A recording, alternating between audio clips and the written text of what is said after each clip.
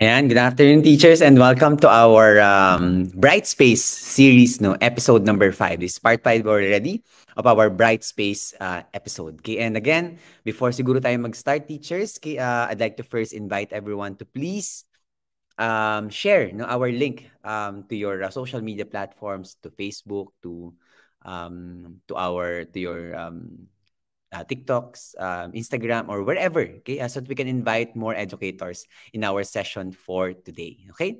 And before I introduce our session for today, and before we start our session for today, I'd like to first greet our teachers, okay, who are already in the chat, no, napakaaga po, no, as early as 5:01 p.m., okay? And I'd like to greet good afternoon to Sir Alan Brutas, magandang hapon po. Teacher Mary Grace Castillo, good afternoon. Teacher Leocel Villantes, Teacher Hitish Kumar Sharma, Teacher Maria Linda Bukal, Teacher Leia Mendoza, of course, no, Sir Coach Jeffrey Beltran, who's always here, kahit meron siyang training with public school teachers, dumadalo pa rin siya. Of course, Teacher May Baisa Versosa, okay? Nakita ko yung post ni Teacher May kanina na meron siyang shirt, no, customized for their team. No? And congratulations, of course, to Wakelet community for having the Community Week, a successful event. And of course, Teacher Joella Geriba, Teacher Maria Gia Villarmino, Teacher Regina Rose Rigidor, Teacher Edward D. Awas Jr., Teacher Maria Ana Fe Sumalino, Teacher Dean Clifford Huame, Teacher Desiree Dino, Teacher Romel John Langrio, Teacher, of course, Miss Clara Lim from D2L's team is here. Okay, maraming salamat, Miss Clara, for always monitoring our chat as well. Okay. And of course, Teacher Juji Asuncion, Teacher Jasper, Teacher Florence Caceres, Teacher Gemma Rivera, Teacher Ernest, Sir Ernest Filipino Lectures. Of course, no, si Sir Ernest and Teacher Nguyen Kim Ngan, Teacher M.A. Abiga, Teacher Tess. Dadabog is also here. Teacher Rosie Yosores, Teacher Justoni Peria Pasis, Teacher Ronnie Idian. Okay, if I'm mistaken, Teacher Ronnie, tama ba? Lopez Quezon, Teacher Hanzo Hattori, Teacher Maureen Diokno Tandog, Teacher Georgetta Rosu, Teacher Christine Dantes, and of course, again, no, Teacher Ronnie once again. So magandang hapon po sa inyong lahat. And welcome to our part 5 of our session for today. Of course, before I also move on and start our session, I'd also like to congratulate, because I was there yesterday to Giniangan National High School. Special shout out, okay, to Miss Raquel Marsonia, okay, the grade 10 team coordinator of Giniangan National High School for a successful moving up ceremonies. No? Kasi ako po yung nag-serve as the guest speaker of Giniangan National High School's moving up ceremony. Okay, kaya po wala ako last. Okay. PUP Santa Mesa po pala si Sir Ronnie, no? Okay, iba palang Ronnie, Sir Ronnie, isa pang nakilala ko, no? Okay, anyway, so congratulations, of course. Congratulations also to the many students, okay, who are moving up, either moving up or graduating at this point, no, during this period. And of course, okay, congratulations to the parents, administrators, and most of all, our teachers who have been preparing a lot, no? Napakahirap po na yung invitation, yung program, yung pag-coordinate with the guest speakers, etc. Napakadaming isipin, okay? But anyway, congratulations for having, for your successful events. And of course, good luck for those who are still yet to have their moving up ceremonies and graduation. Okay? Now, teachers, our session for today is on facilitating synchronous and asynchronous classes. Okay? This one is supposedly, to be given last week, June 29, 2022. Okay? But unfortunately, it overlapped to our CPD program last time, and we had to move it to another date, which is today, as again, advised by by the D2L team, okay, to have it on instead, okay, on the 20 now, on the 6th of July, para mas walang masyadong kasabay, hindi tayo masyadong cram sa schedule, and of course we can actually talk about this properly. Okay, so maraming salamat for being here, okay, despite the change in schedule. Okay, yan, okay, maraming salamat. Welcome po. Maraming salamat din Sir Ronnie, for this. Okay, so today, teachers, ang pag-uusapan po natin ay facilitating synchronous and asynchronous classes with Brightspace. Okay? So pag-uusapan natin basically yung concept synchronous and asynchronous, as well as the bicronous teaching, okay, which I'm going to also introduce later on and talk about, okay? And then we're going to look on some of the features of Brightspace, okay, as an LMS, okay, that provides or supports fully synchronous and asynchronous classes. Kasi syempre, ito na yung isa talagang popular modality, no, ng teaching, okay, nowadays, no, regardless if bumalik po tayo, no, kahit po as according to the news, our new DepEd Secretary, Sara Duterte, is targeting November as the full on-site education of our students. So babalik na 100% of our students into the classroom on November 2022. Okay? Pero regardless of that, teachers, no, okay, kahit po bumalik pa rin tayo sa face-to-face, no, okay, or on-site learning, okay, hindi pa rin po mawawala yung online aspect ng learning. Okay? And that's one thing that I'm very confident that's definitely going to continue. Therefore, okay, yung concept ng synchronous tsaka asynchronous classes and learning will likewise continue as well. Okay? Yung synchronous, siguro lang difference is that hindi na siya mangyayari sa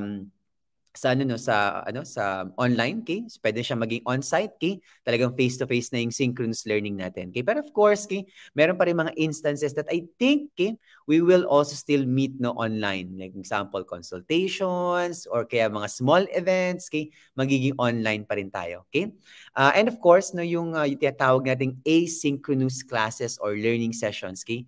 That will still continue with or online. Okay, kasi alam natin, no, that we can definitely support the learning of our students beyond synchronous sessions. Okay, and that's what we're going to talk about today. Okay, that's what we're going to explore for today, okay, which is facilitating synchronous and asynchronous learning. Okay, that's what we want to explore for today. Okay, so once again, I am your facilitator for today, moderator as well. Okay, I'm Franco Nicolo P. Adun, okay, your Google for Education certified trainer, administrator of Kaagapay Teacher Support, okay, and of course, social media influencer of D2L, no, in the Philippines. Okay, so I hope to really promote, no, this wonderful, this amazing platform for all of you. Okay, so before we get into the features of Brightspace that promotes synchronous and asynchronous learning, let's first look at, okay, the different concepts, no, and really look back at these ideas of synchronous and asynchronous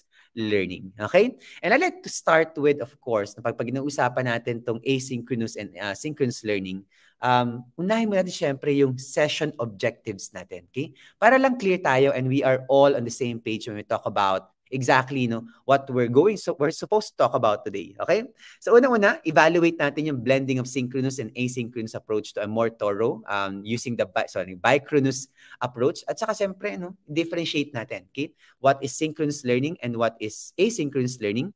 What's our best practices in doing so? At mamaya, teachers, no, okay, magkakaroon po tayo ng survey. Okay? So pag I will be surveying you about your experience, okay, on synchronous and asynchronous learning, and this could become a full-fledged article. Okay, so mamaya, mag-usapan pa natin later on. I will also be giving the link to the survey form, no, about on synchronous and asynchronous experiences of our educators. And of course, identify best practices for synchronous and asynchronous approaches. Okay? So let's start, teachers. At pag-usapan na natin tong synchronous and asynchronous learning na to. I-contextualize muna natin, syempre, no? Okay? Let's first talk about, no, gagawa ka po ng qualitative research, no?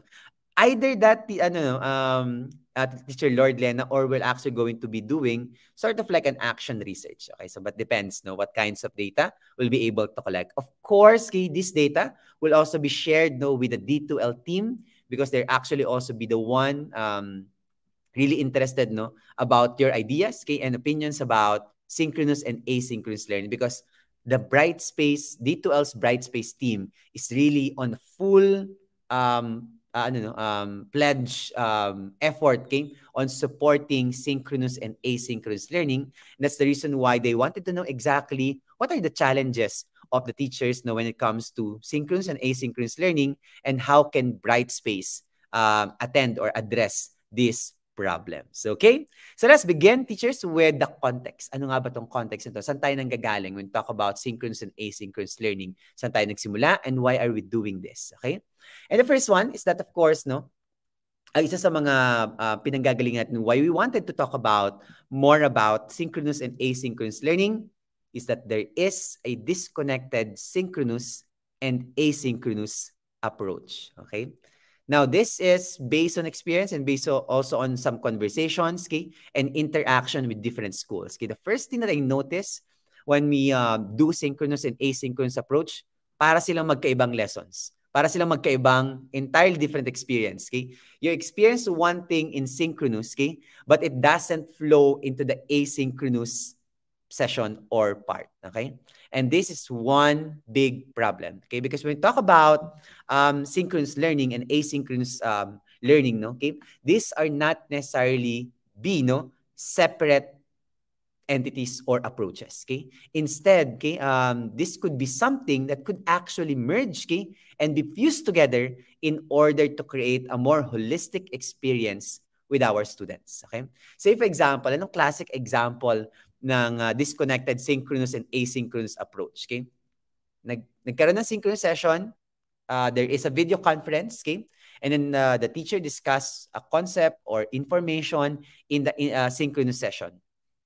Then whatever was discussed was simply just repeated in the asynchronous. Same information, same content. So there's actually no progression, okay? And there's actually no development from the synchronous session onto the asynchronous session, okay? Another example of disconnected synchronous and asynchronous approach. There is a synchronous session, there is a video conference, the teacher talk about a certain concept, idea about from his or her subject matter, and then there is an asynchronous session which is entirely different from what was discussed, okay, from the synchronous session, okay? So there is like, yes, differences, variation, but they're totally disconnected. They're like not related at all, okay? So the students, okay, cannot essentially use what they learned from the synchronous session going to the asynchronous session. So that is a problem that we have, no, oftentimes when we do synchronous and asynchronous approach. Okay, so that's the first thing, and the first one, why we wanted to revisit, no, the idea of synchronous session and asynchronous sessions or learning. Okay, and of course later on the concept of bichronous learning. Okay. Next one is linear arrangement and utilization of synchronous and asynchronous approach. Okay, so basically what happens is that in some cases, no, okay, wherein you have like a very linear utilization. Like example, you have a synchronous session followed by asynchronous session. Okay. Now, while that's actually could be a good a progression, okay, it actually is very linear. That's what I mentioned earlier. Sometimes the synchronous session came just continued the asynchronous session with no connection whatsoever. Okay, so there's no transition, there's no connection between what was discussed in the synchronous session into the asynchronous session. Okay, very problematic. As if the student took entirely two sets of lessons, okay, from the synchronous session into the asynchronous. Okay?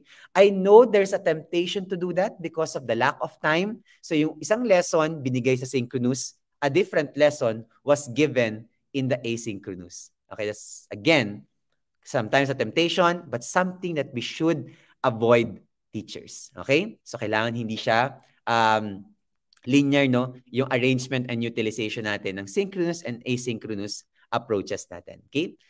Second, third motivation, no, why we wanted to revisit synchronous and asynchronous session is the myth of independent learning. Teachers, okay? Of course, we wanted our students to be independent, but sometimes, okay, in most cases na I have observed, no, and I have interacted with some teachers, okay, when they design their asynchronous learning sessions, okay, there is that idea that okay, my students will definitely go through this, okay, and I should just simply like put all the contents here, activities here, and they will be able to do it, okay, and that's it, okay. But that's not the truth, teachers, no, okay? Alam natin na kapag ganun lang ginawa natin, okay? Sometimes our students would not even touch or even read, okay? Or even watch the videos we put there, okay? So kailangan, when we talk about independent learning, okay, we actually structured it in a way, okay, that the students, well, one, can actually do it on their own, okay? That the things flow properly, no, and there's no confusion, okay? Second, that there is a very strong, structured and well-designed activities, okay, that allows them to actually engage in your asynchronous, okay, without losing momentum or losing motivation or interest. Kapag kasi, for example, nilagay mo lang dun yung readings, okay? O, read this, okay, watch this, and then answer this, okay?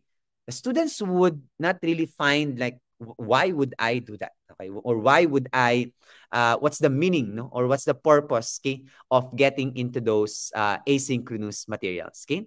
So now, I'm now going into the concept of connection, okay? So this is where now the connection between synchronous and asynchronous would actually make sense, okay? Because your asynchronous would be so much valuable if it has connection to your synchronous sessions, okay? And your synchronous session would actually be enriched and would be diversified, okay, in a way, if you also connect it to your asynchronous session, okay? So ngayon, in those three ideas, okay, teachers, okay, we are now justifying why there's a need to connect our synchronous and asynchronous learning sessions. Okay. Okay, the fourth one, okay, and ano no, idea no why we're revisiting synchronous and asynchronous learning is the idea and the danger of compliance. Okay? So marami sa mga students natin are not necessarily learning maybe, okay, during the asynchronous learning, but just trying to comply with the requirements. Okay? So how do we verify this? Okay, so now once again, okay, this verification process, this ability of our of our educators, okay, to actually see if learning actually occurs no in the asynchronous learning is for them to actually use their synchronous sessions as well. Okay?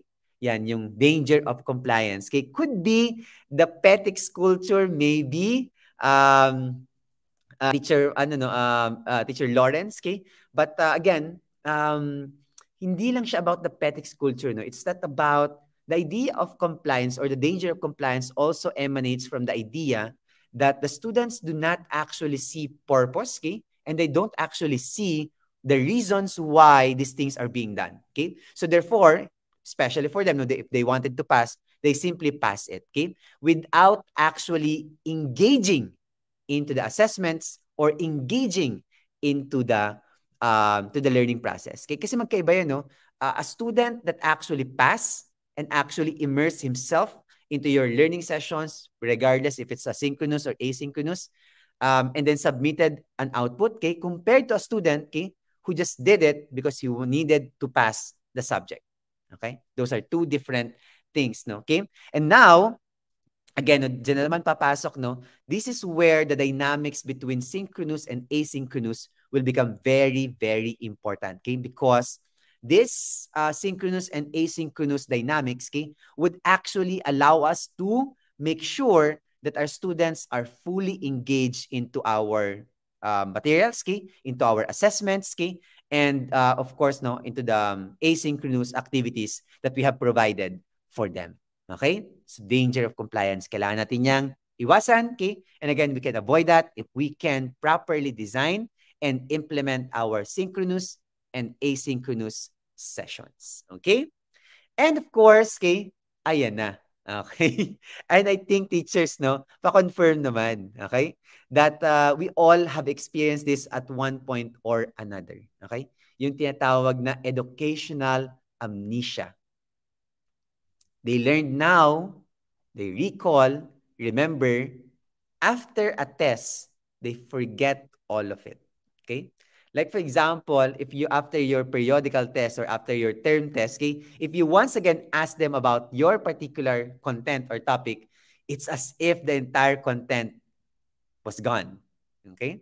So they tend to forget. And again, babalik tayo dun sa last point natin kanina, no? Okay? Sometimes the students are just like trying to understand, memorize, or recall, okay? Content just to be able to pass a particular test, no? Okay? So now, what's happening, teachers there, no? If that's the case, okay? Then the learning design, no, key is actually more on teaching to the test, okay? Or teaching for the purpose of the test. And therefore, the students' reaction then is that to just simply understand and memorize and know, no, about your subject just for the purpose of passing the test. Parang walang enrichment, no, or walang deeper meaning or deeper motivation yung mga students natin to actually try to understand your subject area. Okay? Yan po, no? Sabi nga ni Teacher May, vice versa, short-term memory. Okay? Pagkatapos ng weekend, nawawala na. Okay? Parang after mo ng 1 week na pagtuturo, okay? Dumaan yung weekend, tapos na. Okay? Nawawala na kagad yung kanilang learning. Tama din yung idea ni Teacher Desiree Dino, no? Okay? No real life learning, okay? Kasi again, no, kapag hindi natin kayang dalhin, okay? Yung learning, okay, to that deeper sense of appreciation, okay? Then the students will always just get to know and understand things, okay, for the purpose of tests. That's it. Yan din, no? Teacher Alan Brutas, okay? No memory at all sometimes, okay? Hindi lang talaga, no, minsan nawawala na talaga, okay? Pati yung kanilang mga memories, no? Okay? And of course, yan, meron din kay Teacher Christine Dantes, no? Low retention rate, okay? Pero teachers, again, lahat ng mga bagay na to, no? Okay, of course, okay, will still be may factor pa rin dito ang student motivation, student attitude, okay? Pero kayang-kaya po natin gawan to ng paraan when we make sure that our learning design, in this case, no, the dynamics between our synchronous and asynchronous sessions, no, are properly fitted together in order to avoid these things. Educational amnesia, danger of compliance, okay, etc. Okay? So we can do that, okay? So yan, medyo nagwo-worry na raw si Teacher Lord Lena. Grade 12 math ang hawak ko, medyo mabigat, okay? So yan, teachers, no? So again, we can not fully resolve the issues on that one, okay? But having a fully designed and well-designed synchronous and asynchronous learning helps you a lot in making sure these things never happens or minimize in your classes. Okay? So yan ang ilan sa mga context natin, teachers, no? Okay? Na pinagagalingan why we wanted to revisit the concept of synchronous and asynchronous learning for today. And of course, okay, also get to be introduced to the features and aspect of D2L's Brightspace as an LMS, no, to support synchronous and asynchronous learning. Okay? So ngayon, puntahan na natin yung concept ng bicronous approach because this is what we have been advocating, no? Okay, when it comes to synchronous and asynchronous learning. Okay, na kailangan the synchronous and asynchronous learning are properly fitted, no, with each other in order to actually facilitate a holistic learning experience of our students, regardless if they're online, on-site, or a combination of these two. Okay, on-site and online. Okay. Yan, maraming salamat, no, Teacher Desiree Dino. Student attitude and teachers' pedagogies ay mga big factors. Okay, so may combinations yan, okay? So hindi lang siya student attitude, our learning pedagogies, and of course, no, learning designs will also matter. Okay, kaya nga, itong pag-uusap natin, no, and as we talk about bicronous approach, that's actually very important in understanding, okay, and addressing this different things, okay? Now, let's go to bicronous approach, okay? And what is this bicronous approach? That's the first one, okay? Is that let's talk about first, no, synchronous versus asynchronous. Okay? Now, teachers, I have a question before we start defining these two. Okay? If you think about it, okay, if you're going to implement synchronous and asynchronous learning approaches, okay, in terms of like ratio, which should be more, synchronous or asynchronous? Okay, so let me know in the chat, teachers, okay, which should be more in terms of like content, okay, activities, etc. Synchronous or asynchronous learning sessions? Yan. I'll be waiting in the chat, teachers, okay? Medyo may delay lang ng konti, no? In terms of like synchronous more than async, okay? According to Teacher Desiree Dino, okay? What else? Siguro yan. Pumapasok na yan. Synchro po, according to Teacher Lawrence, okay? Synchronous, okay? According to Teacher Alan, synchronous also. Teacher Edward, synchronous as well. And I think puro synchronous, no? Okay? Yung ating activity, choice dito. Okay? Now, teachers, okay, based on the adaptive design for learning, no? Okay? Of Ateneo de Manila University, okay? When we talk about ratio and percentage, okay? Whether it's synchronous and asynchronous, okay? Actually, they recommend that there be more asynchronous than synchronous. Okay? Now, let me just explain why there should be more later on. Okay? Pag-uusapan natin exactly bakit nga ba kailangan mas madaming asynchronous and synchronous. Okay? Let's first define synchronous and asynchronous first and their benefits before we understand why it's recommended to have more asynchronous than synchronous. Okay? So let's get into these teachers first. I-define muna natin, okay, ang synchronous sessions. Okay? So when we talk about synchronous sessions, okay, alam ko po na encounter natin to ng maraming beses. We have always encountered, defined and talk about synchronous sessions, okay? But just for everyone's refreshment, and for everyone's minds to be refreshed, okay? Synchronous learning, online learning is defined as a course in which all content is delivered online and students can engage with it from anywhere, okay? However, there is a real-time meetings with students have to engage with at the same time, according to Martin and Oyarzon, in 2017. Okay? But again, teachers, okay, even the on-site learning experience could actually be considered synchronous. Okay? So basically, when we think about synchronicity, okay, because the word is actually from the word, the root word is sync, it means that your students are expected to be learning at the same time. Okay? Walang nahuhuli, walang So basically, what we're looking at in synchronous sessions, okay, it follows more or less the teacher's space. Okay? The design, the teacher's design space. Okay? So ibig sabihin, na-dictate, merong real-time meetings like video conference, okay, on-site, okay, sessions. Okay? So that's what we call, and that's what we have, okay, when we talk about synchronous session. Sabay-sabay natututo or inaasahang matuto ang mga estudyante. Okay? So, hindi natin sinusundan, okay, basically, yung student pace dito. Okay? So, for example, kapag meron kang gusto ipapanood na video, lahat sila manonood ng video at the same time. Okay? Kung meron silang kailangang sagutang guide questions for that video, they will have to answer those guide questions at the same time. That is synchronous sessions. Okay? So easy to define. We have been doing that for quite a long time. Okay? Now, benefits, okay, and some drawbacks of synchronous sessions. Okay? The first one, when we talk about synchronous sessions, the first benefit of it is that it has a sense of immediacy and spontaneity. Okay? Often not possible in asynchronous sessions. Okay? So when you think about synchronous sessions, that this is what we really are missing when we did the online learning through asynchronous sessions, is that immediacy of reaction. So a student doesn't seem to understand the concept, you can reply right away.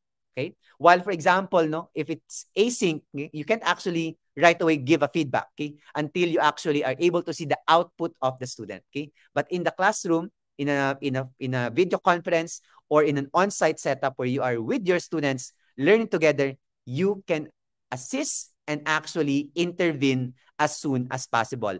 That's immediacy. Okay? Spontaneity. Okay? When you are, of course, in a synchronous session, okay, you can always guide yung tinatawag nating teaching moments. Okay? Napakadami na, yung mga teaching moments na suddenly you realize that your students are more interested in a particular topic, then you try to maximize on it, okay, and actually draw more interest based on that. Okay?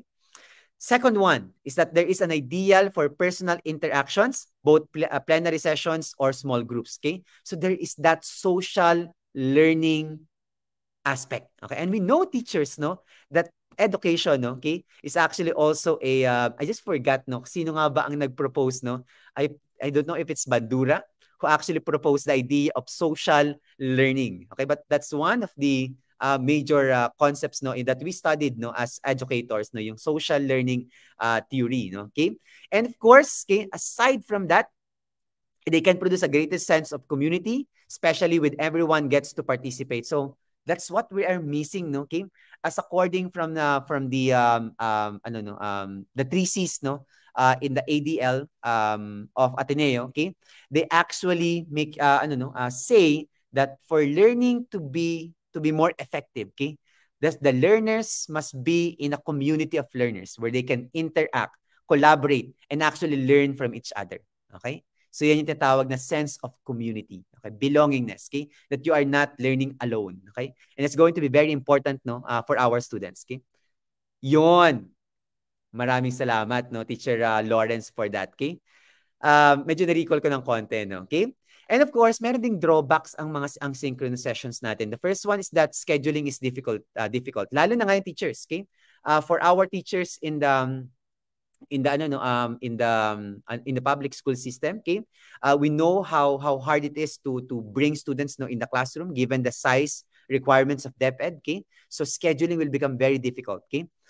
Even for example, you have a hybrid setup, okay, or a flexible setup where in some students go online, some students go on site, okay. You will also really find difficulty no in setting up, okay, when do we meet online, when do we meet on site, etc.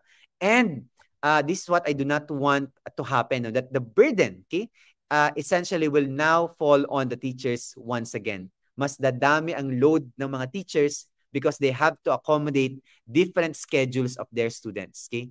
Na merong on-site, merong online. Talo na naman si teachers. So sana po yun yung hindi mangyari, no? Okay? Kasi that will definitely no strain more our teachers, no, our Filipino teachers in the Philippines, okay? Okay, and of course, synchronous sessions may be challenging for people with families and busy schedule. Okay, especially for example, if the synchronous session happens online. Okay, walang mag-guide sa student, no? Lalo na pag mas younger kids, no? Okay, yung mga older kids natin, yes, we can expect a little more sense of independence and ability to manage their own learning. Okay, but of course, okay, they still need guidance, no? Especially if they're at home. Okay, and of course, again, that will be difficult later on, no? Kapag nagkaroon na tayo ng combination ng asynchronous at synchronous, okay? In our new setup next school year, okay? And again, they're biased for the most extroverted and articulated learners, okay? Of course, alam natin no, na may mga students, okay, who are more extrovert, okay? So therefore, they actually are able to maximize no and enjoy synchronous sessions kasi kasama nila yung mga classmates nila, okay?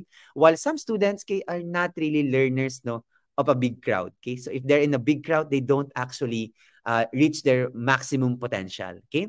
And of course, yung mga hindi masyadong articulate, no, pagdating sa mga on-site sessions or face-to-face or kaya big group sessions, okay? Hindi sila nakakasalita, hindi sila nakaka-participate, okay?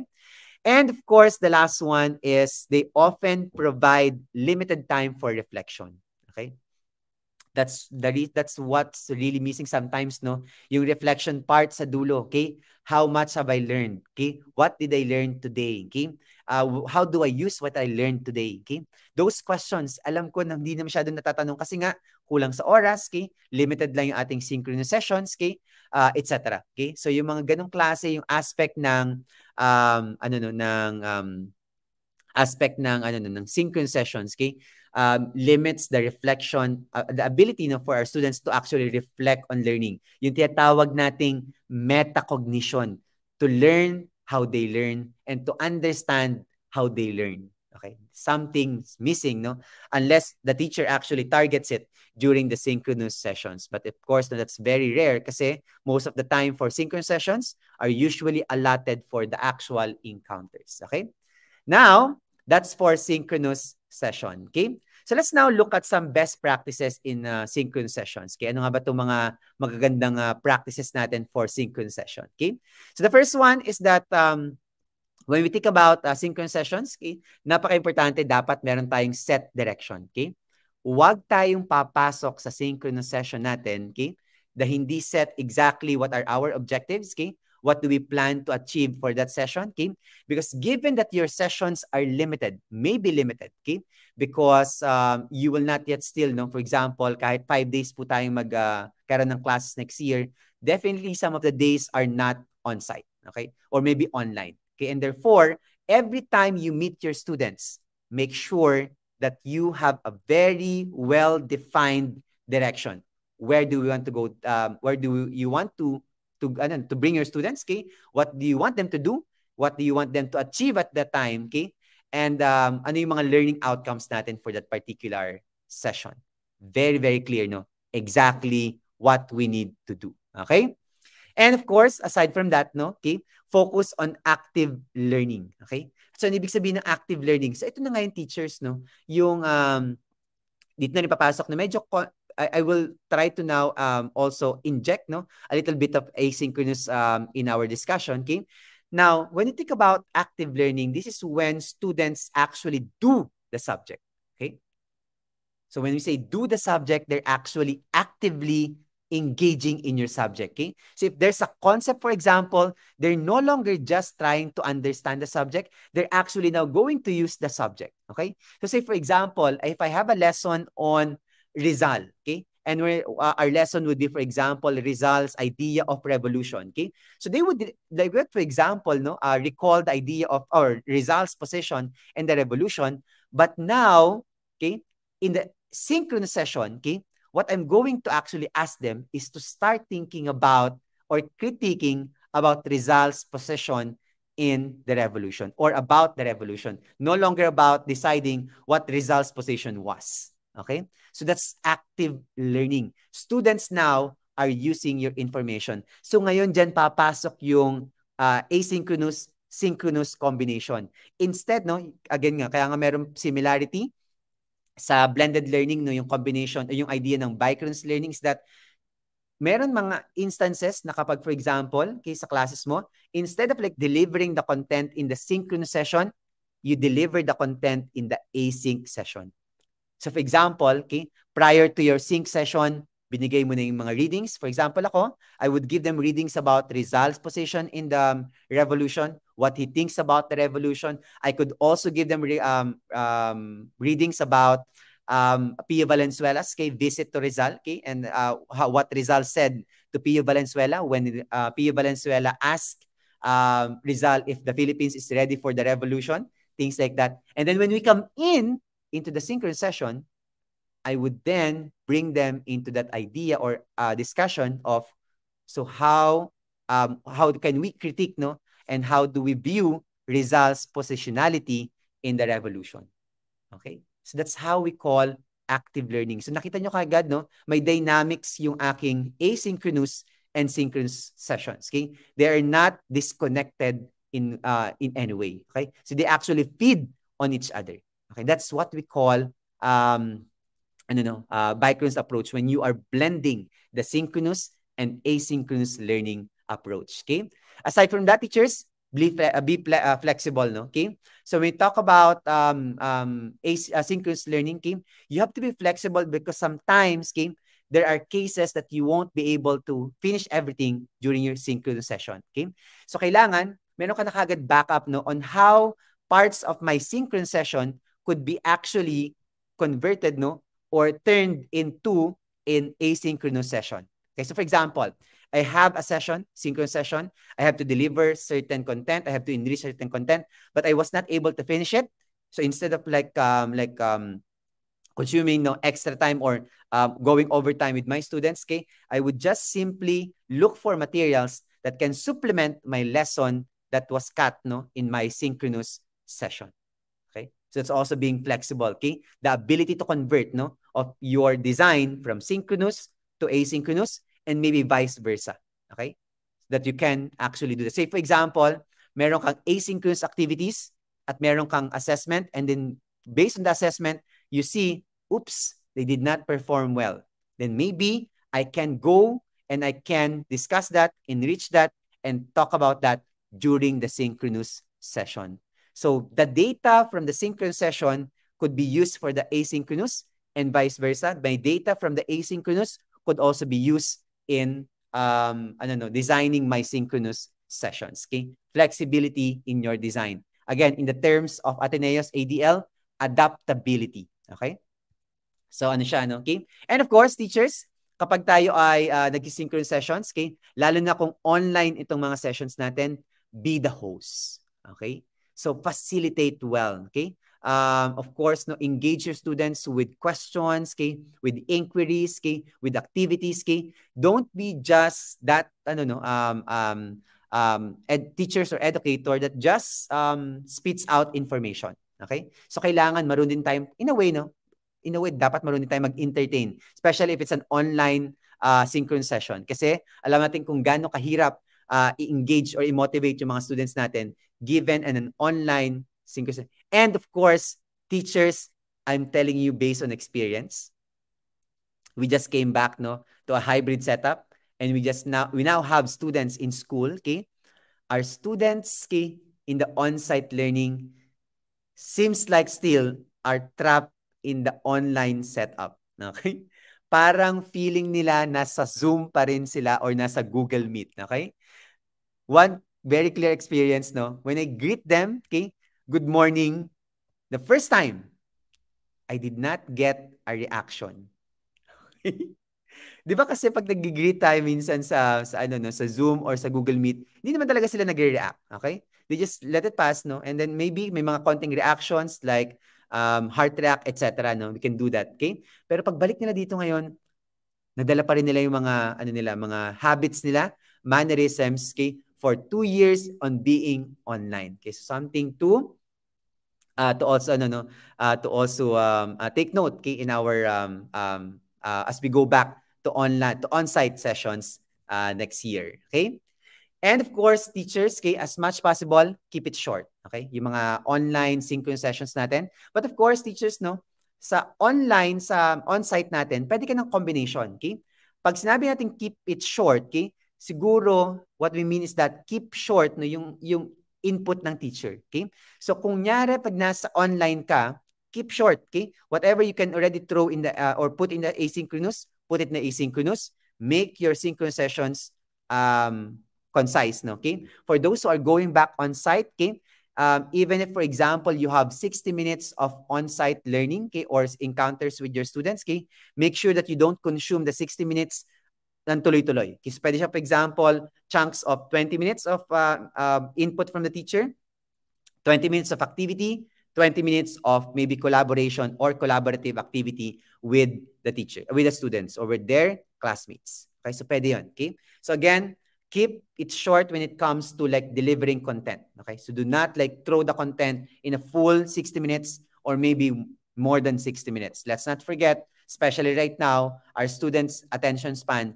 is even smaller. Okay, and we don't want to to lose them, okay, as we deliver our content. Okay, now let's go to our second one, which is asynchronous learning. Okay, so kung ang synchronous learning is about learning at the same time, okay, when we talk about asynchronous learning, it's defined in literature as a course where there's no online time meetings and where all content is delivered online. So ibig sabihin, okay, ang sinusundan namang pacing at time ng asynchronous learning would be the students. Okay? So the length of time they engage with your content online, okay?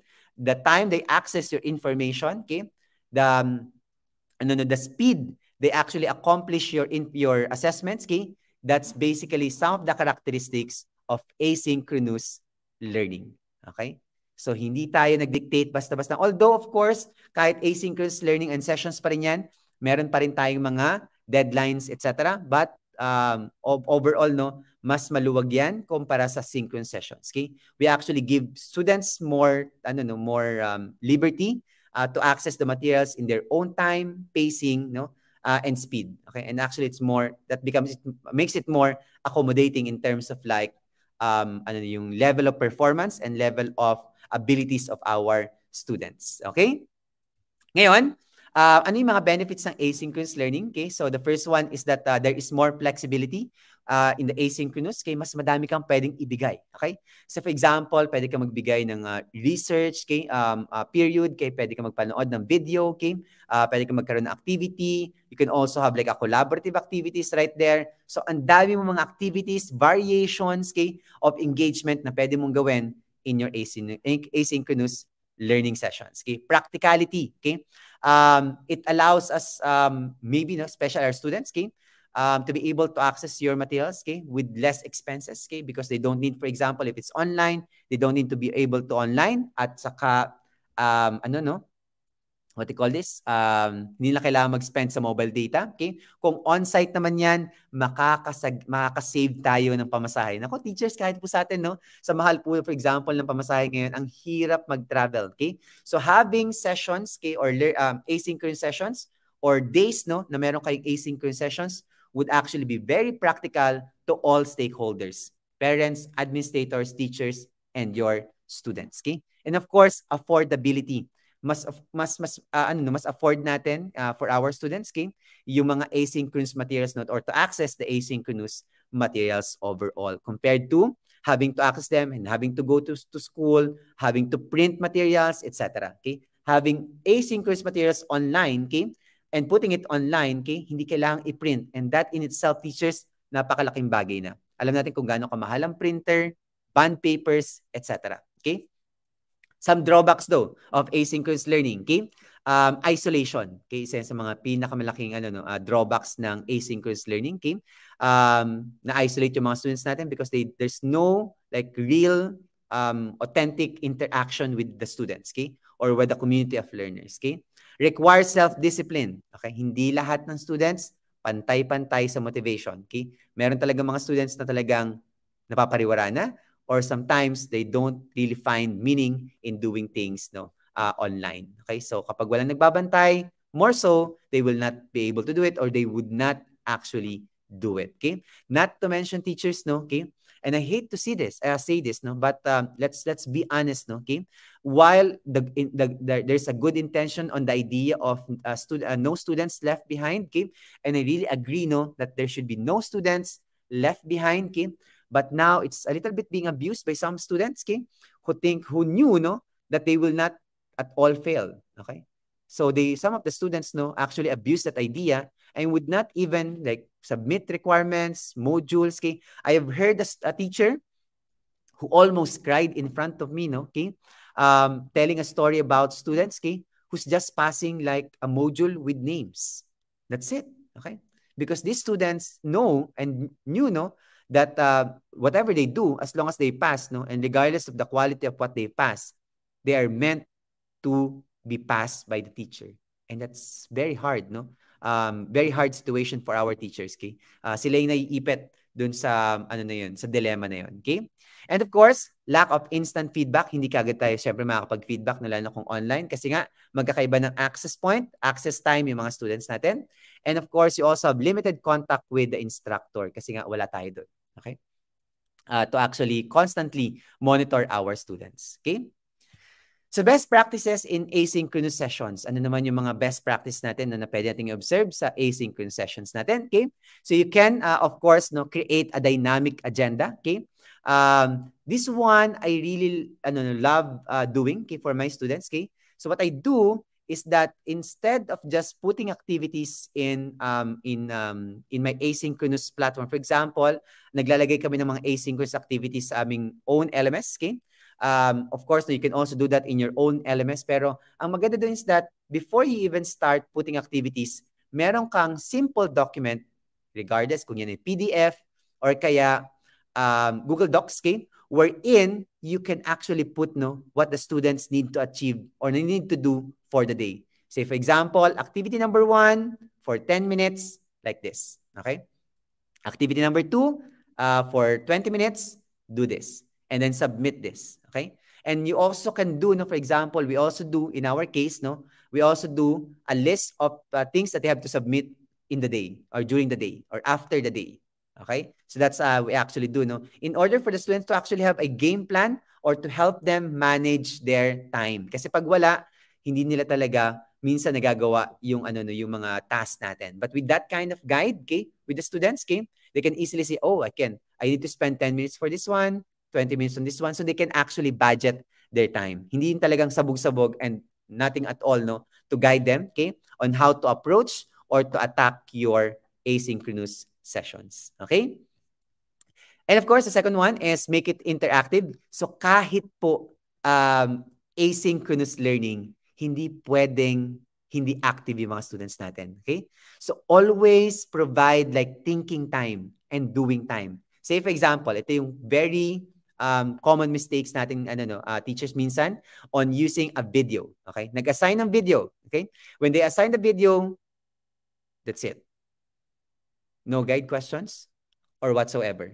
Okay? And that is not making use of the video really well. Okay? So what you actually do is one, you can actually use, for example, either a video and then follow it up with guide questions so that the students can actually process the video.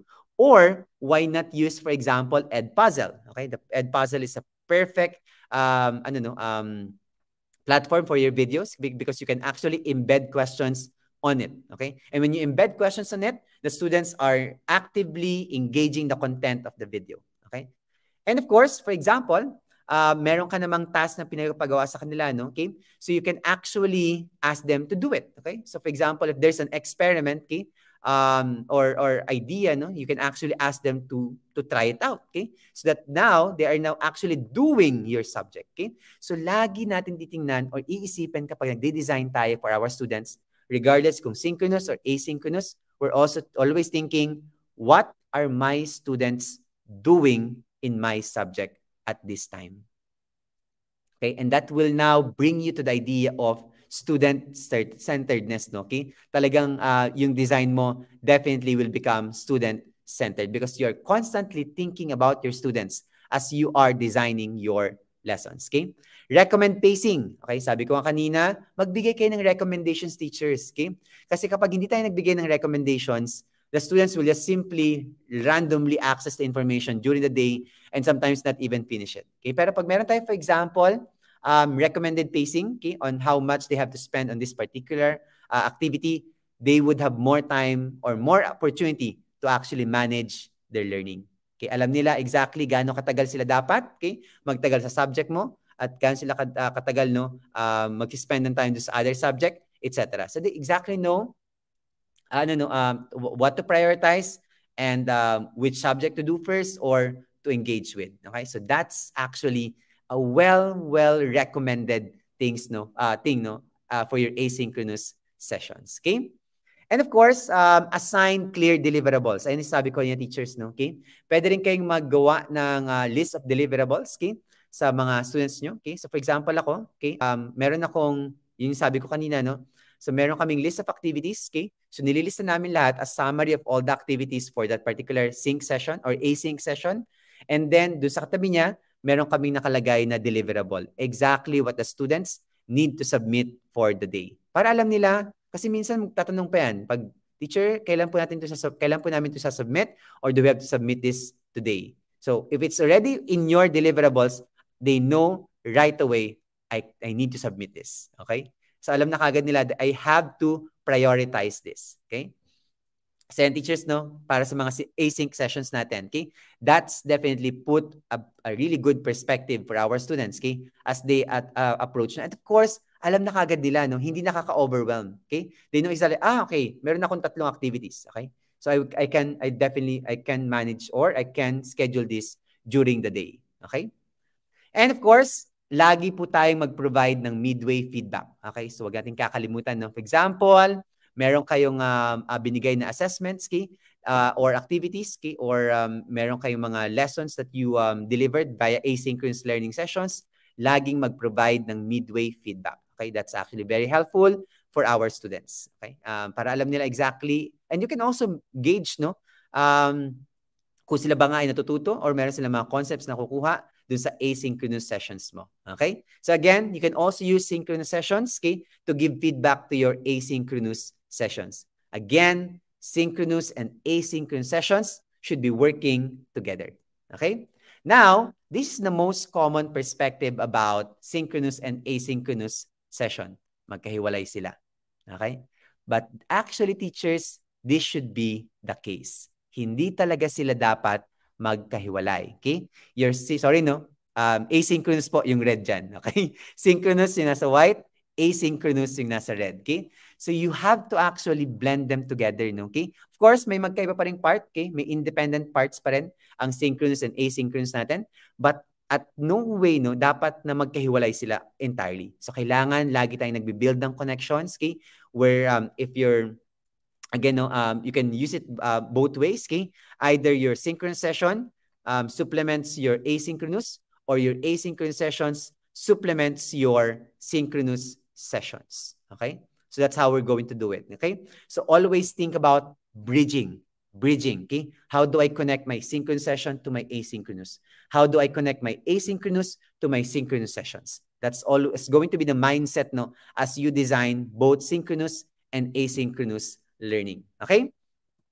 So, when you think about the dimensions of e-learning, okay? When it comes to asynchronous and synchronous, okay? So sa asynchronous, mas mas towards siya dun sa cognitive participation, okay? Kasi mas content heavy to, okay? Knowledge heavy, okay? While the synchronous e-learning, no, or synchronous sessions natin is actually more on the personal participation kasi mas may engagement, okay? And we actually are able to see our students, okay? So now, it brings us to the idea of bicronous learning, merging synchronous and asynchronous learning teachers. Okay? Now, by definition, teachers, bicronous online learning is defined as the blending of both synchronous and asynchronous online learning platforms. Okay? So the students can engage with the content from anywhere at any time, but also engage in the synchronous sessions in real-time learning. Okay, so we are now again, okay, using both synchronous and asynchronous, okay, for a holistic experience, regardless if it's a HyFlex, hybrid, online, or on-site learning, okay? And again, I'd like to emphasize, even the on-site learning sessions, okay, will still make use of asynchronous session, okay? So what do we have when you do bicronous session? They learn at their own pace, yet, okay, kahit po sila ay learning on their own pace, constantly may guidance from the teacher, okay? So nag-guide natin exactly where the learning actually goes, okay? So you have what they call a student-centered, okay, student-directed, but teacher-guided learning sessions, okay? Or learning designs, okay? Getting immediate feedback and interaction is also possible, okay? So, hindi tayo nagkukulang kahit, for example, meron tayong mga asynchronous materials, okay? We can easily give feedback during the synchronous sessions that we have, okay? And of course, communicating in an enhanced audiovisual online learning environment, okay? Hindi lang kasi pag puro asynchronous, mahirap po yun, okay? The students will not be able to really optimize the learning experience, lalo na kung meron tayong mga audio-visual learning sa students sa class natin, okay? And they will not really have the difficulty, making sense of everything if it's all asynchronous, okay? So having synchronous sessions to supplement and to shape our asynchronous sessions is actually a recommended one. Thus, bicronous learning, okay? Now, when we think about choice, so kailan po tayo at why and how tayo mag-asynchronous or synchronous e-learning or sessions, okay? So, for asynchronous, we do that when we want to reflect on complex issues, okay? Kapag masyadong complicated, hindi kaya ng sync session, hindi kaya ng isang oras or 2 oras para i-comprehend yung isang issue, then we bring it asynchronously. Sige, pag-isipan niyo yan ng isang araw. Okay? So for example, in the issues of yung mga mga moral activities, okay? Say for example, yung concept ng drug war that was implemented by Duterte for the last few years, okay? That's something that you cannot discuss just in one period, okay? So you can let your students, okay, discuss that, okay, over their own pace, okay, and discover more about it, okay, to make a better choice, okay? Now, synchronous e-learning, discussing less complex issues, okay? So issues that can definitely be talked about in 40 minutes, 50 minutes, go ahead, do a synchronous e-learning for that or on-site learning for that, okay? Why? Okay, why do asynchronous? Students have more time to reflect because the sender does not expect an immediate answer, while synchronous learning, we do that, no? So the students become more committed and motivated because a quick response is expected, okay? So dalawang klase ng skills to, no? Okay? The first skill here is students are being asked to reflect on the learning, okay? So mas lumalalim, okay? Mas tumataas yung understanding nila. While, okay, sa synchronous, no, okay, they also get to learn that idea of yung quick responses, okay? Critical thinking at the moment, or quick decision making, okay, and committing to ideas, no, right at the moment. Kasi may mga ganung instances din, no, that our students have to make a quick decision. Okay? And of course, how? For asynchronous, you can always use email, discussion boards, and blogs. Okay? Of course, you can also send materials via your LMS, okay, which we're going to go through later on via Brightspace, D2L's Brightspace. Okay?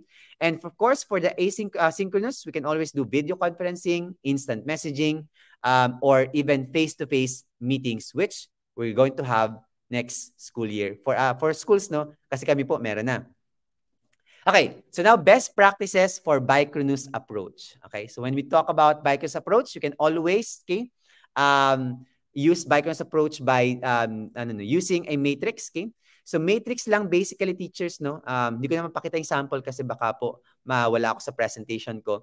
Basically, matrix is that it allows you to list down, okay, what are you doing in the asynchronous and what you're doing in the synchronous, okay?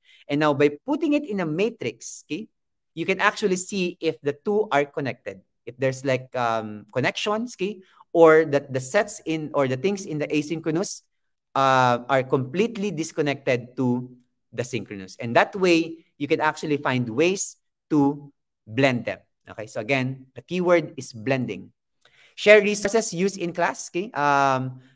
When you do Bicronus teaching, kahit po tayo ay nagtuturo, example, nagkaroon tayo mga synchronous sessions, never be selfish, no, sa mga materials natin, okay? So for example, you can turn your presentations into PDF, okay? Or you can actually share a view mode of your presentations so that students can easily review your presentations, okay? So again, hindi natin yung, for example, no, ayoko ibigay yung presentation ko kasi baka dyan lang sila mag-rely.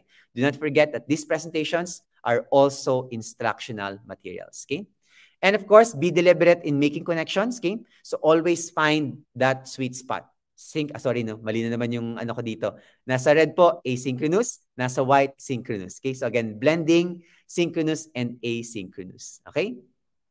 And of course, you can always do vertical stacking of approaches. Okay? So pwede siyang combinations. So pwede kang, for example, synchronous, asynchronous. And then, meron kang sessions na magkahati. 20 minutes synchronous tayo, 20 minutes asynchronous. Okay? Or baligtad naman tayo next time. Meron tayong 20 minutes munang synchronous, asynchronous. Let's do the materials first, and then let's meet on the second half of our period for a synchronous session. Okay? And again, kahit po on-site, no, pwede itong gawin. Say for example, pagpasok mo sa classroom, ang una mong gagawin, no, is that you have your students first, read an article. Okay? So 10 minutes of article reading first, answer some questions, okay? And then we go to a synchronous session wherein we will be discussing the articles that you have read. So pwede po siyang ganun, no? Okay, so again, different combination, vertical stackings of approaches is doable in our setup. Okay?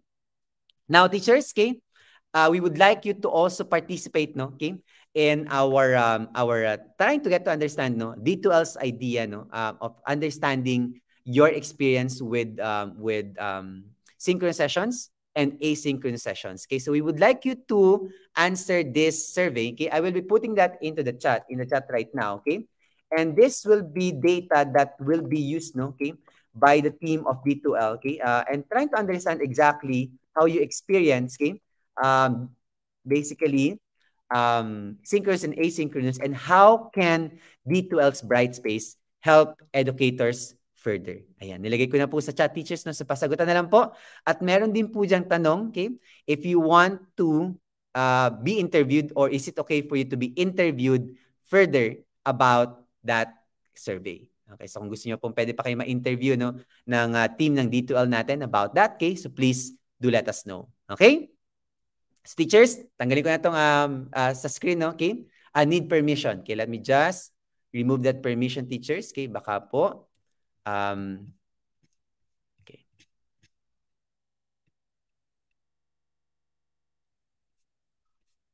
Okay, teachers, for a while lang po. Tingnan ko lang bakit siya ask permission. Okay.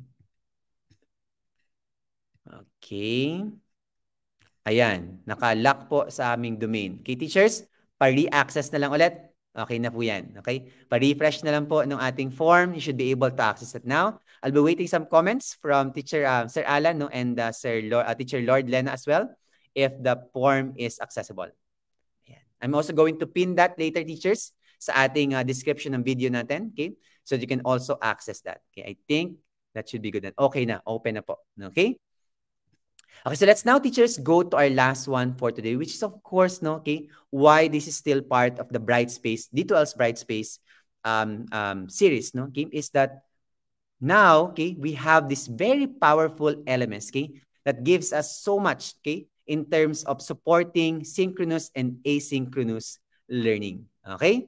Ngayon, ano nga ba yung mga features and aspect no, ng ating D2L's Brightspace, okay, that can, like, definitely no, support asynchronous and synchronous learning, no? And again, teachers, regardless po ito, no, okay, even if you go back on site, D2L's Brightspace is proven, okay, to be able to support your learning modality. So napaka-flexible, no? At napakaganda, napaka-flexible nitong D2L's Brightspace because they can actually customize, no, the experience, okay, for your school, okay?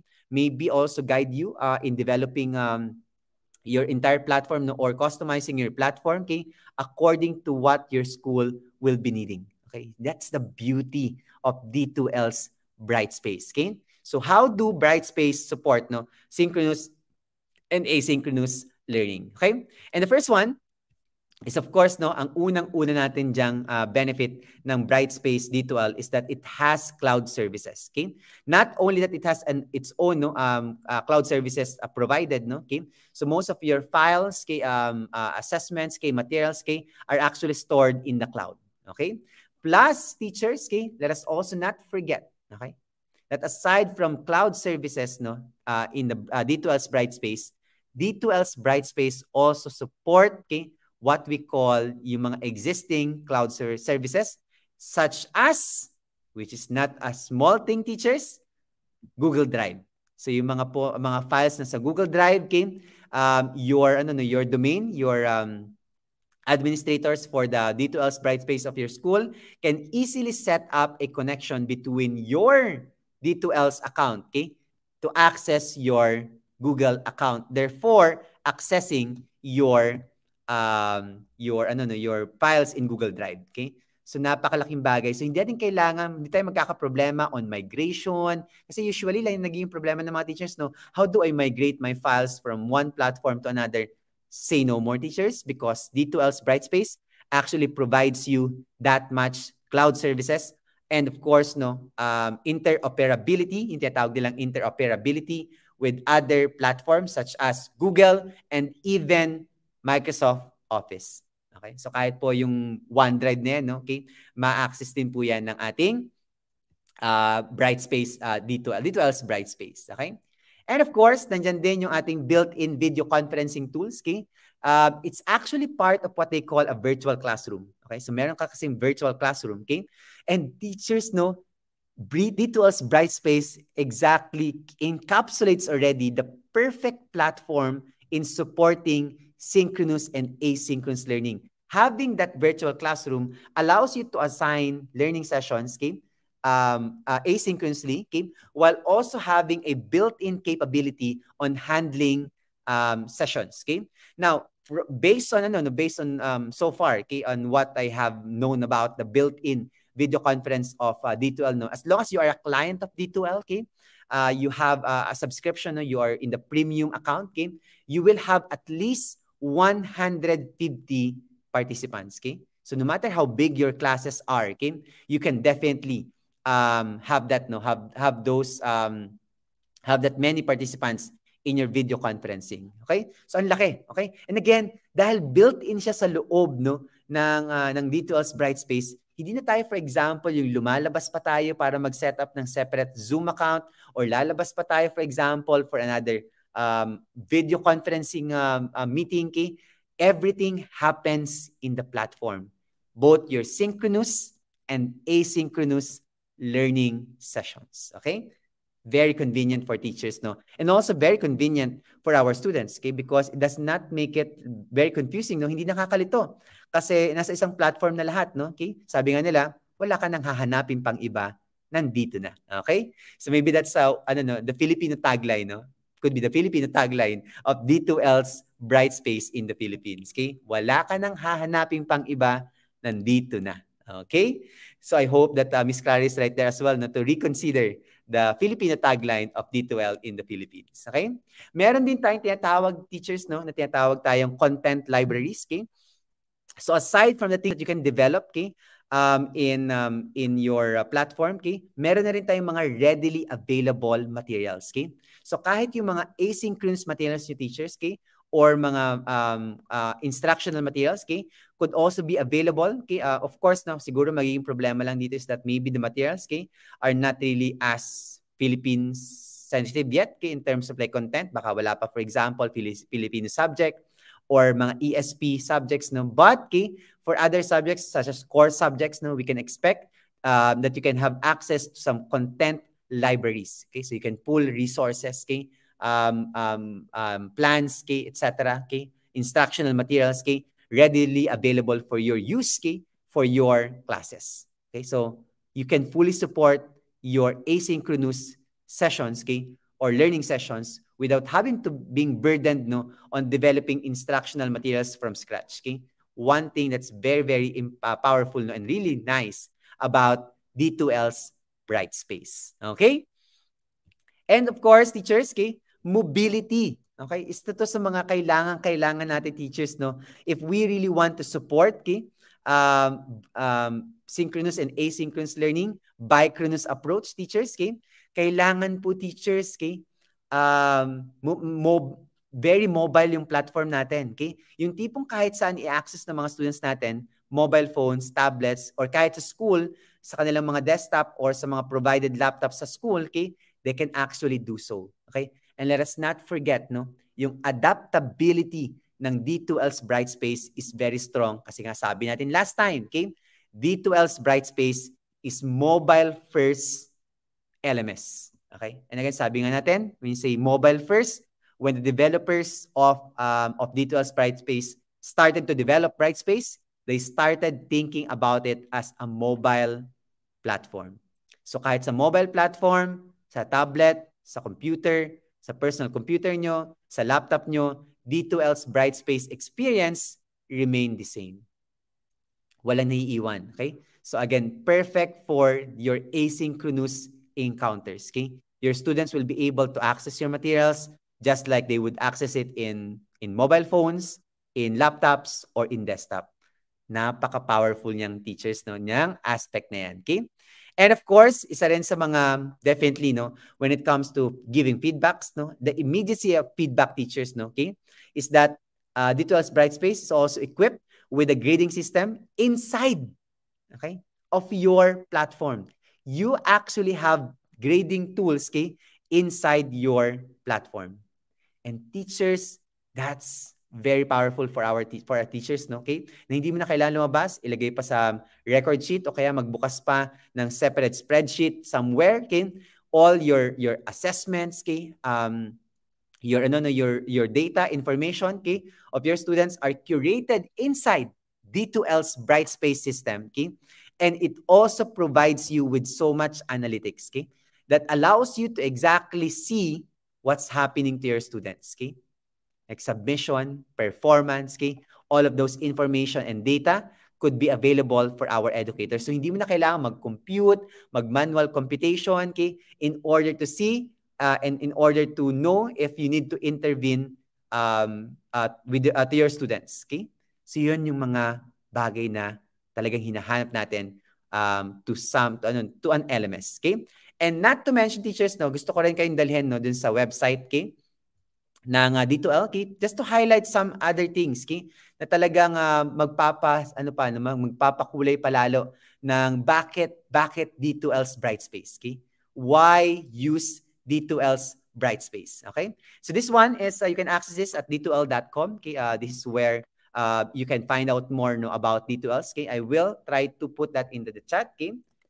para po ma-explore nyo si D2L, okay? And makita nyo na exactly why D2L, okay? Because again, I don't have the full answers to this because there's so many answers, okay, to why D2L's Brightspace, okay?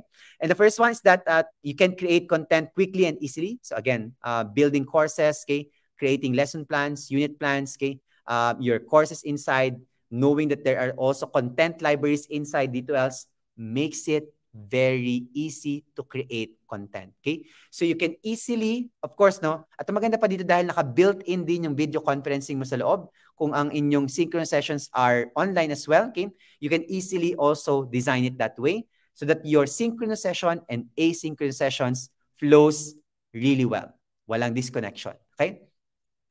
Okay, next one. Aside from that, no, okay, D2L's Brightspace also keeps students engaged with social hub and home pages. Okay? So meron talagang separate home pages, okay? Yung mga courses mo per subject. Okay? So yung social science nila, yung kanilang mathematics, English, etc. At iba-ibang social platforms, may mga iba ring mga feature, their own buttons, features, okay? And mga maybe announcements, okay?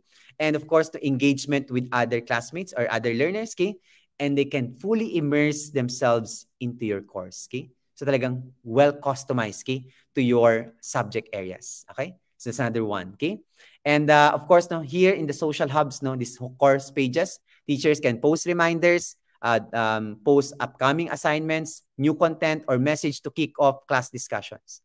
Okay, perfect again, no, in creating a dynamic synchronous and asynchronous combinations. Okay, and aside from that, okay, D2L also, okay, provides as a platform, it motivates students to showcase learning experiences. Okay, so last time we mentioned about the Brightspace portfolio app, okay, where students can actually build their own portfolio, okay, to showcase their learning. Okay, so you can actually do this to strengthen yung reflection, the metacognition of our students, okay, when it comes to their learning experience. Okay, so pinag-iisipan nila exactly why they learn and how they're learning. Okay, and aside from that, okay, nandiyan din yung provide a window into the classroom for parents. Okay, so we know that when it comes to, for example, asynchronous learning, we have to also have the support of parents. Okay, so the parents and the guardians are also given a parent guardian app, okay, to Brightspace, okay, where they can actually access the content. Okay, of course, not the full content, a content just enough to let them know exactly what's happening in their sons or daughters, okay, education, and therefore we get the support of parents at home, which is very crucial in asynchronous learning. Kasi baka minsan kailangan nila ng tulong, wala tayo doon. So, nasa bahay sila, okay? That's the time their parents can also provide help to them. Okay? Again, the parents are involved in the learning sessions or the learning process as well. Okay? And of course, okay, nandyan din yung it keeps students to track with built-in analytics for teachers. Okay? So, it allows teachers to get to see exactly how much, okay, the students were able to accomplish already. Okay? So, unlike, for example, pag nag-a-assign tayo ng mga asynchronous materials, hindi natin alam, natapos na ba niya, nasa na ba siya. Dito kay D2L's Brightspace, we can actually see how much the students have progressed. And therefore, we can provide necessary, immediate intervention for our students. Nakita mo, for example, yung mga ibang students, almost 90%, 100% done na. And then you have one student, yung mga naglalag, okay? For example, nasa 20% pa lang sila, you can already assist them. Hindi yung iintay na lang natin, that the students are frustrated and are already willing to fail and do nothing in our subject, okay? So matutulungan natin yung ating mga estudyante. We can help them through this analytics for teachers, built specifically for teachers, okay? And of course, teachers, nandiyan din yung Save Time for Teachers with an LMS, of course, that they love. Talagang the LMS, this D2L's LMS was actually built, okay, for teachers. Okay? So yung mga features nito are, of course, centered on the users, which are the teachers. Okay? So aside from the students, okay, D2L's Brightspace team actually made it sure that the teachers are considered and given attention in the design of D2L, such as, for example, automatically release enrichment or remediation content based on student achievement. So pwede tayong mag-load na, for example, the student failed in a test, meron na kagad materials na pwedeng ipadala sa kanila automatically. Hindi na kailangan dumaan sa teacher, okay? So this support is automated so that the teachers can spend time on other things, okay, aside from doing these things, okay? Quickly find and prioritize assessments to make providing feedback faster or using the quick eval. Okay, so you can also do quick evaluations. Okay, so you can give quick feedback to your students. Okay, not necessarily the comprehensive one, but at least your students receive feedback right away. And of course, provide meaningful feedback using tools such as the annotations and the rubrics. Okay, so meron din siyang built-in rubrics. Okay, and ability to annotate the students' works inside D2L's Brightspace. Again, hindi na tayo mag-third-party application, hindi na lalabas, right there and then, you provide annotations, you provide feedback to your students using a rubric. Okay? So again, you can see how much students, how much students and teachers are considered in the design of D2L's Brightspace. And again, as I've always told you, teachers, isa rin sa pinakamagandang aspect ng D2L or being a client of D2L and having Brightspace as your LMS is that it is a partnership for learning, innovation, and success of your school. Okay? Hindi po kayo iiwan sa ere at mawawalan lang bigla ang D2L after nyo kumuha ng license or subscription, they will continue to provide that much needed support for your school. That is what Brightspace commitment is for all schools who will be subscribing and who will be getting Brightspace as their LMS. So teachers, may mga panahon pa tayo. Pag-isipan pa natin, and we will you will definitely not regret having Brightspace as your LMS. Okay?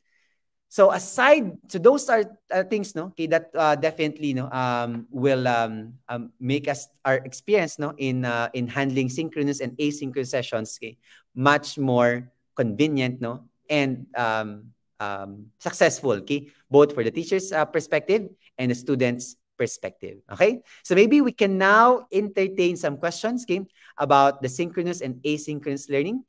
By the way, for those who are interested about D2L's Brightspace, we will part of our session next week on D2L is actually having a discussion on everything about D2L's Brightspace. Aside from, of course, we'll also be discussing hybrid learning and how Brightspace can support hybrid learning. But we'll also be having a short discussion on how do you contact Brightspace if you want a demo?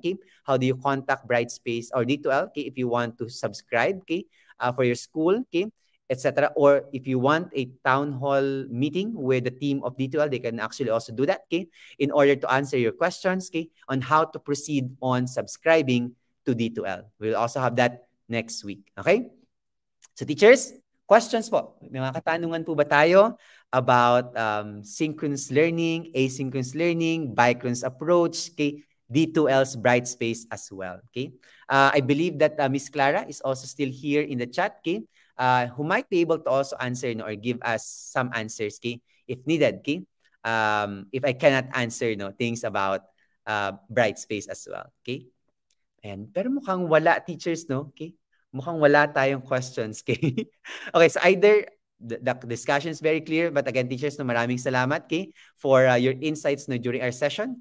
And also, yep, still here. Nandiyan po si Miss Clara pa rin sa chat natin. So if you have questions maybe, tama ba Miss Clara, if I'm not mistaken, please do correct me. We'll also be having partly next week a discussion on the pricing as well as the questions about subscriptions into D2L.